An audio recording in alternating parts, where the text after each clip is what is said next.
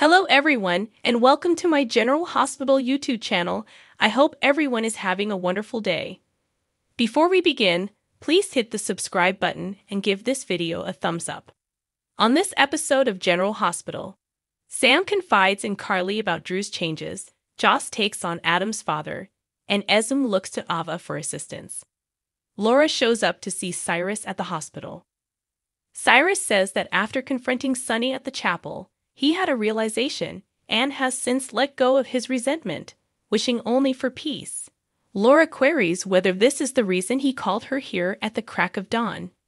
He claims to have called her because he needs her assistance with a lost soul. Cyrus remarks that Spencer is just on schedule as he enters. Laura queries what's happening. Cyrus reports that he received a lonely and desperate visitor last night. Laura is inquiring as to what is going on, and Spencer is aware that it was Esma. Spencer acknowledges seeing his dad the other night. When Laura finds out that Nicholas was in the city and missed her, she is shocked and wonders why he took the chance of returning to Port Charles.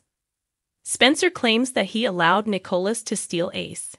While Laura is horrified, Spencer argues that Ace wasn't secure with Esma. Laura says Esm has shown that she is a capable mother.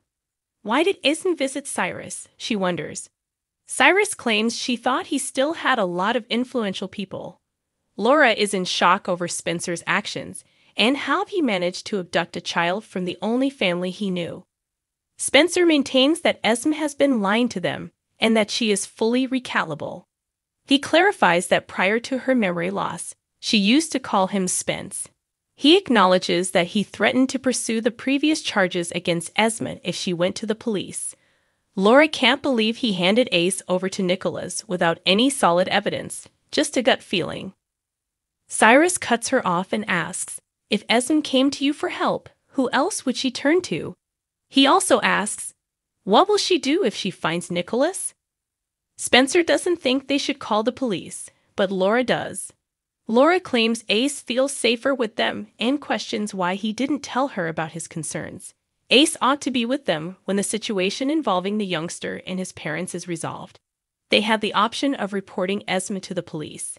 Ace is safer, in Spencer's opinion, with his father. Laura claims that Spencer and Nicholas have both displayed poor judgment, and that the baby is in more risk now that Nicholas is on the run. As they leave Cyrus's room, Spencer thinks that Esma's decision to see Cyrus proves she is still a threat. Laura reports Ace's kidnapping to Dante over the phone. Willow tells Adam when he wakes up that he is at GH and that his friend saved his life. Does he recall anything from last night, she asks. She claims he took drugs, and he claims to have consumed a lot of alcohol. Adam claims they were meant to treat a cold, and he's ready to return to his dorm. Willow informs him that he's fortunate to be alive, and that he must first be cleared. Adam says, I'm lucky. Joss is found by Dex in the hospital chapel.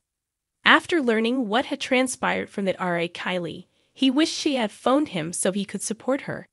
She feels that she need to go see Adam and give him an apology.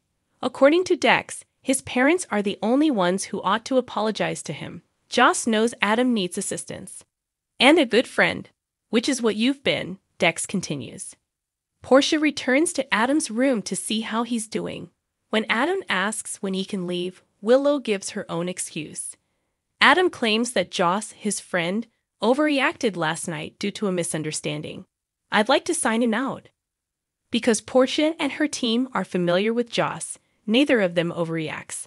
She explains that before he is allowed to go, he must have a psychiatrist review him per hospital protocol. Adam tries to use the fact that Portia is Trina's mother as leverage to get out, but she is adamant that they follow protocol. She claims he needs to be diagnosed, and that if it turns out he poses a risk to himself or others, they won't be able to release him. He freaks out when she brings up his parents. He asks what Portia told his parents when she says she had to call them. His parents will interrogate him, but Portia says he's over 18, and they can't tell anyone what occurred without his consent. She requests that he be truthful with his parents, the physician who will examine him and himself. After leaving, Portia asks Willow about the psychiatric nurse. He will soon be down, she says. When Steve Mize's character, Adam's father, shows up and insists to see his son, they talk about the pressure Adam is under. When Dex and Joss get there, they hear Adam's father calling his son a fool for wasting their money and making a fool of himself. Portia promises to go see whether the attendant who needs to see Adam is okay. Joss hurries over to tell Portia that Adam is unable to leave. What does she know about his son and all of this? Asks Adam's father. Joss claims that because Adam is under pressure, he has been keeping everything from him. Adam's father claims he's tossing away the fact that his son got accepted to a prestigious medical school and has excellent marks. Joss claims that instead of going out, he is self-medicating when he has panic episodes. Joss doesn't need to worry about this, says Adam's father. She says that Adam attempted suicide last night, and that should worry him. Joss says Adam would prefer not to confront him since he is so terrified of him. Adam's father accuses Joss of lying, demands her removal, and threatens legal action if she approaches him within 50 feet. Declaring Joss's departure, Portia brings Adam's father to her office for a conversation. Joss is persuaded to leave by Willow and Dex, and perhaps Dr. Robinson can speak with his father. Joss consents to go, but not before checking in on Adam. When Esme shows up at Ava's gallery, she begs her to stay since she needs her assistance. Ava asks her to spit out what she wants.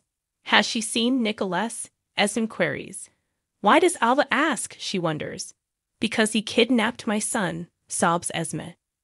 Esme adds that Nicholas visited Laura's apartment while she was in court, and Spencer gave Ace to Nicholas. Although Spencer was said to despise his father, she believed that she and Spencer were getting along. According to Ava, both father and son are self-serving. Ava asks Esme what she thinks she can do for her, understanding what it's like to be far from your child. Nicholas might have come to see her, Esme assumes. Ava acknowledges his presence, but he's left and she won't be able to locate him. Ava adamantly denies helping Nicholas take her son when Esme asks whether she did. She claims that Nicholas possesses resources, is a Cassadine, and she won't track him down. Esme points out that she has resources and a formidable ally of her own. Who? Chuckles Ava. And Cyrus is identified by Esme. Esme asserts that Cyrus remains Ace's family, but Ava maintains that she must be kidding.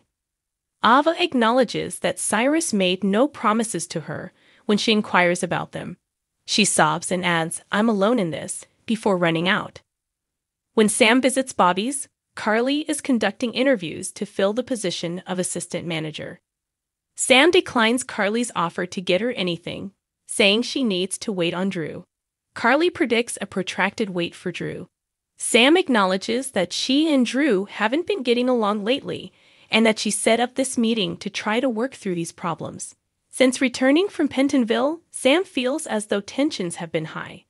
Sam queries Carly about any changes Drew has made since his return. After his ordeal in Pentonville, Carly claims that Drew is having trouble adjusting.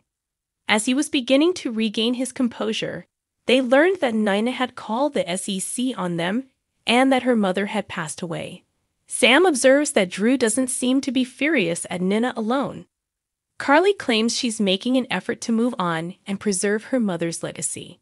She adds that since her mother gave people second chances, they should do the same for Drew. Sam promises to listen to Drew's ideas and see if there is any way she can help. They revisit Drew's decision to go to prison in order to keep Carly safe, and Carly declares that she is committed to supporting him during this ordeal. When Nina gets to Crimson, she discovers movers packing out her office. One mover claims they are doing their job, but she declares she's contacting security. Who ordered this, she queries. Telling Nana that he did, Drew enters the room.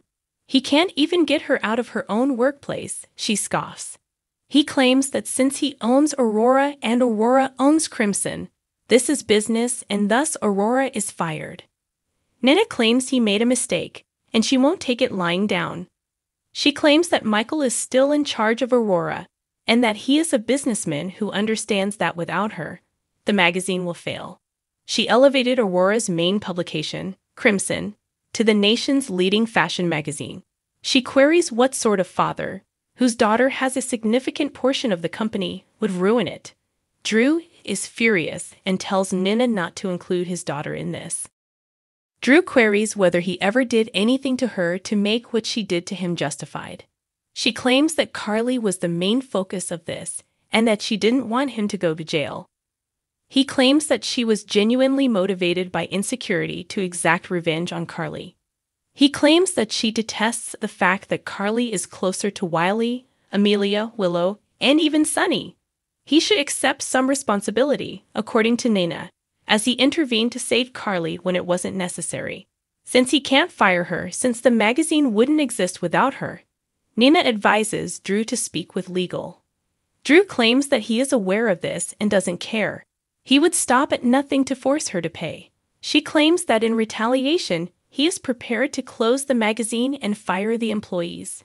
Drew says it's her fault and that until she signs a formal paperwork confirming her termination, Crimson and all of its employees will cease to exist. As Drew leaves, Nina notices a picture of her, Willow, and the children in a box. When Drew comes back, he asks her what she decided.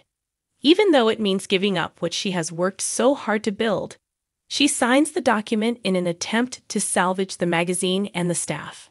Drew gloats that Crimson won't miss her, that he's not a moron, and that Crimson was never in danger. She asks him if he thinks he can keep the editors, photographers, and designers, as the magazine wouldn't exist without her.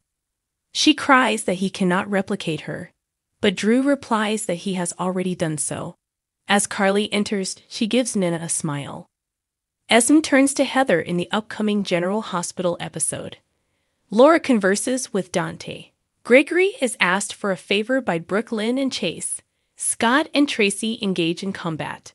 Thanks for watching. If you liked this video, so please don't forget to subscribe my channel and don't miss any updates.